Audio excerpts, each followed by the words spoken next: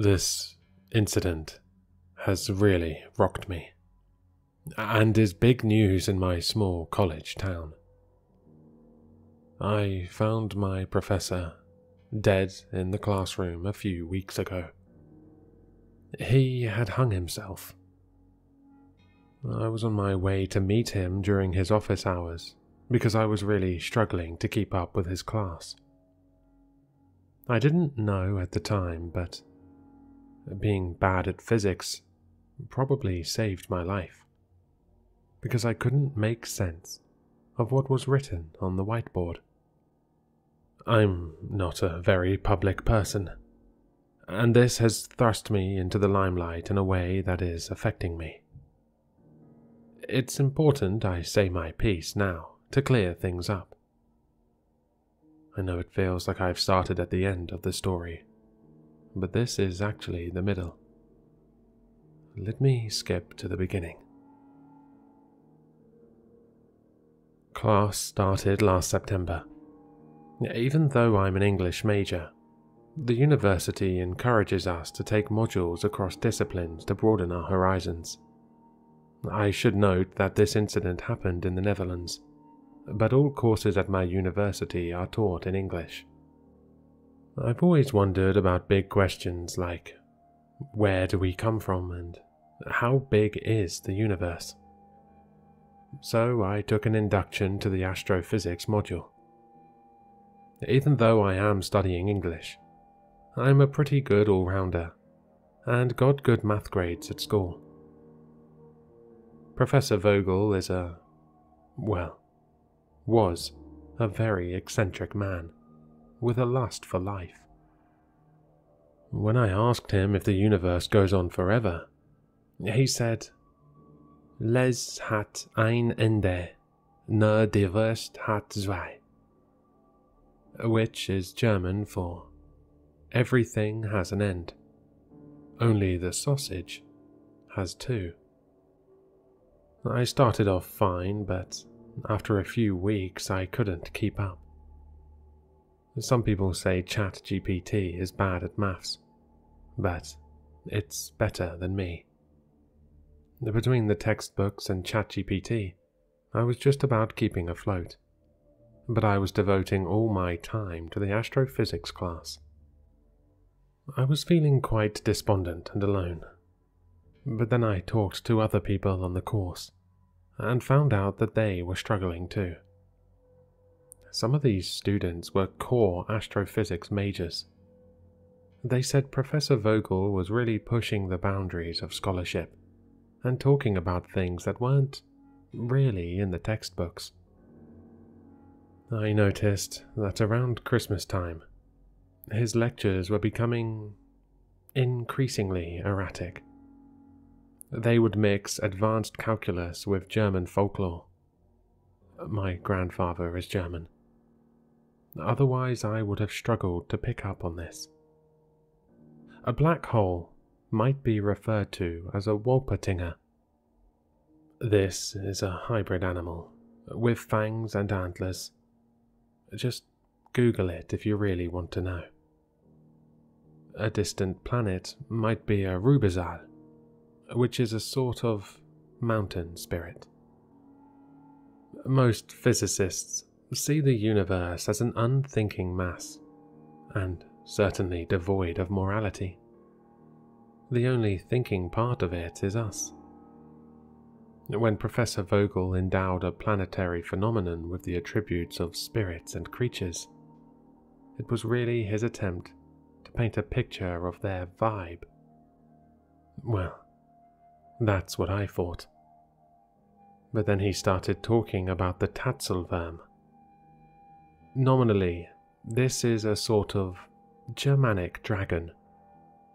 We weren't quite sure what phenomenon he was describing, but the vibe was definitely bad news.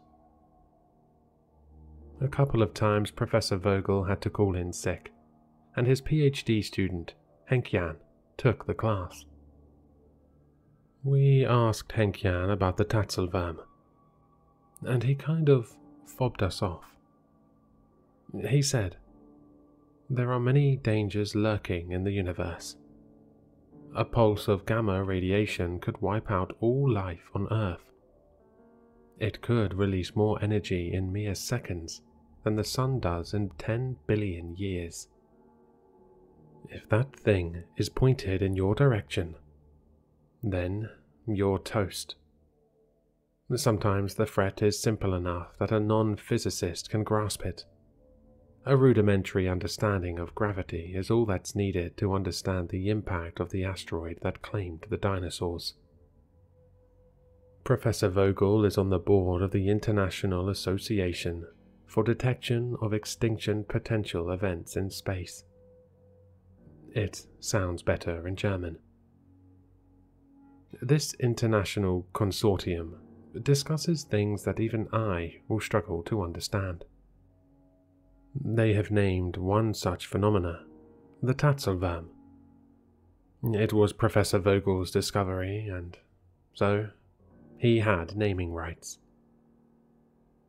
When pushed, Henk-Jan would offer up tidbits of information. The Tatzelworm defies description, not inhabiting three-dimensional space as we understand it, much like other phenomena we have been discussing in class. It appears that, like us, the Tatzelworm has coalesced from the chaos to a point of order, and perhaps even consciousness. At the very least, we are given the illusion of consciousness, much like when one interacts with ChatGPT. We do not yet know the degree of it. This makes its nature less predictable than the subjects of traditional physical inquiry. Professor Vogel is monitoring things, and you shouldn't worry for now. One of my classmates thought that it would be hilarious to make a Tatzelworm chatbot with ChatGPT's custom GPT feature. Okay, so it was hilarious. At least to begin with. The Christmas break comes, and I'm spending it in London with my girlfriend's family. It's a running joke of my girlfriend's family that I am a stoner, because I'm from Holland, but I generally don't smoke weed. My girlfriend's brother brought some green along for Christmas Eve. The family usually pick a movie, something light. This year it was Jumanji, the remake with The Rock. No one in the family smokes, so my girlfriend's brother put the weed into a Christmas pudding, which is this horrible type of English cake they eat at Christmas. I think my girlfriend's parents were keen to show off how liberal they are, because they were down for getting stoned with us young people while we watched Dwayne Johnson beat up a bunch of CGI animals. This whole time I have been emailing back and forth with Professor Vogel about the course. Not just the course content, but I was sharing a lot of my feelings about not understanding things and feeling like I wasn't up for it. So, we doused the weed-infused Christmas pudding in brandy and set it alight. This is what you are supposed to do. And we eat the pudding with custard and double cream. We're watching Jumanji, and about halfway through, I get an email which comes through to my phone. I'm pretty stoned by this point. I can see it's an email from the professor. But my girlfriend snatches my phone away and says to just enjoy the movie. She's mainly annoyed that I stopped touching her head, which I can't do if I'm holding my phone. She gives me back my phone, and I put it in my pocket. In my head, everything is merging together. I'm slowly sinking into the sofa and thinking about my place in the universe and the nature of the Tatzelworm. I say I'm going to the toilet and will bring snacks on the way back.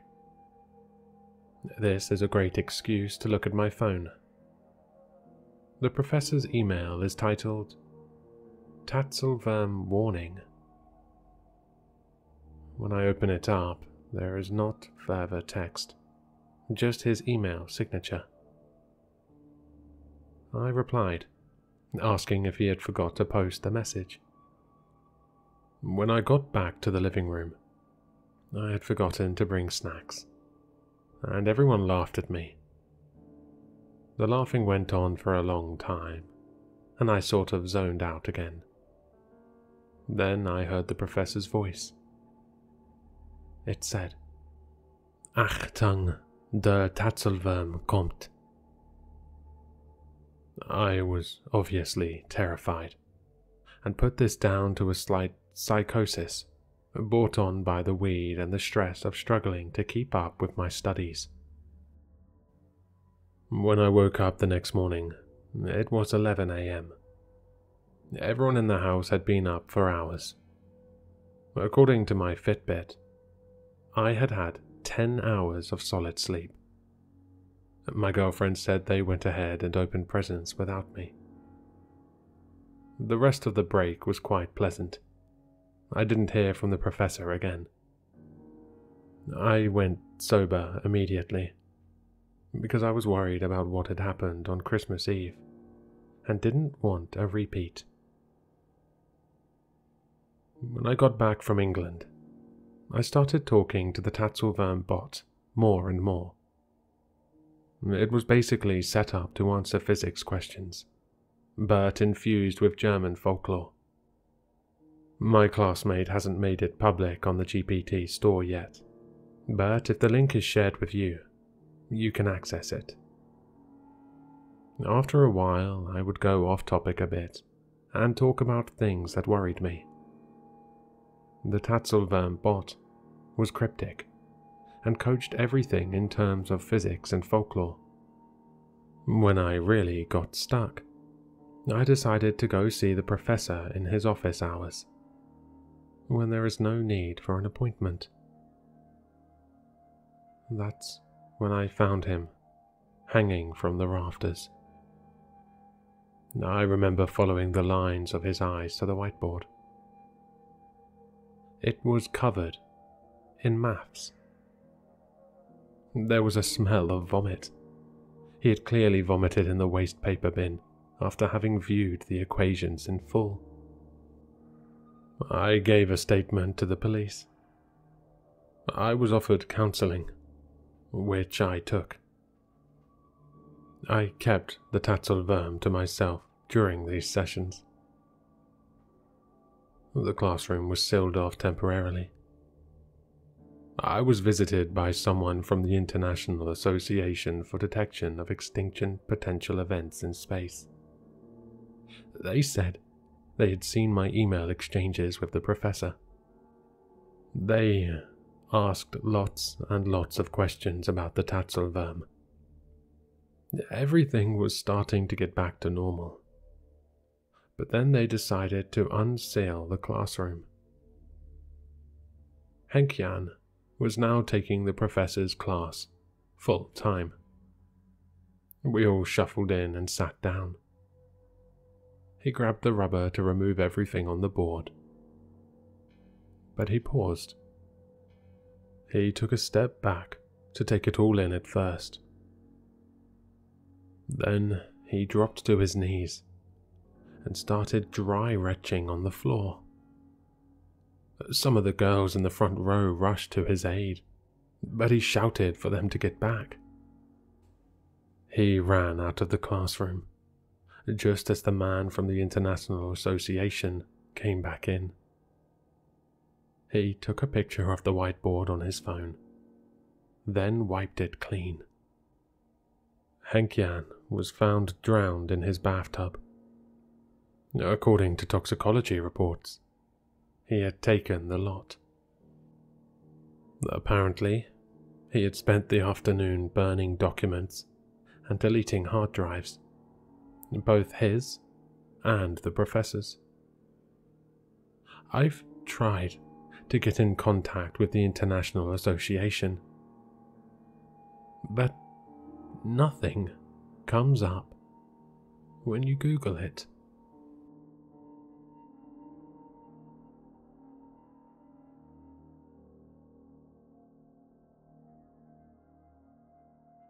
Hello, Sinister listeners. If you've enjoyed this story, then you'll find all the author's information in the description below. For more content, be sure to like, comment, and subscribe to succumb to the sinister.